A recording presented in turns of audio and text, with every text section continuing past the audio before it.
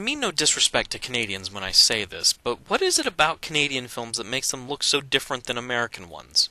I wish I could put my finger on it, or at least figure out why my eyes can always immediately detect a Canadian film. Do they just not have the same film stock as we do? Do they not have all the colors of the spectrum up there? What's going on? As you've probably guessed by now, The Last SECT is a Canadian production. It's a vampire thing starring David Carradine as Van Helsing. Yeah, you heard right. And he's chasing vampires that have started using an internet dating website to find the best candidates to feed on. Okay, well, he just talks about chasing them. He really just hangs out in his office for the bulk of the movie talking to his assistant. Most of the film, though, follows a rather cute reporter who's looking into the dating site and sort of stumbles into the whole vampire thing.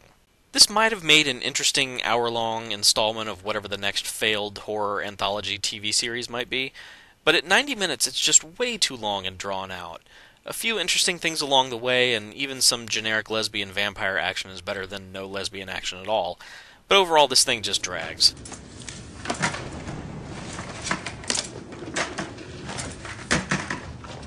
Artemis is a site designed by, run by, and catering to the needs of women.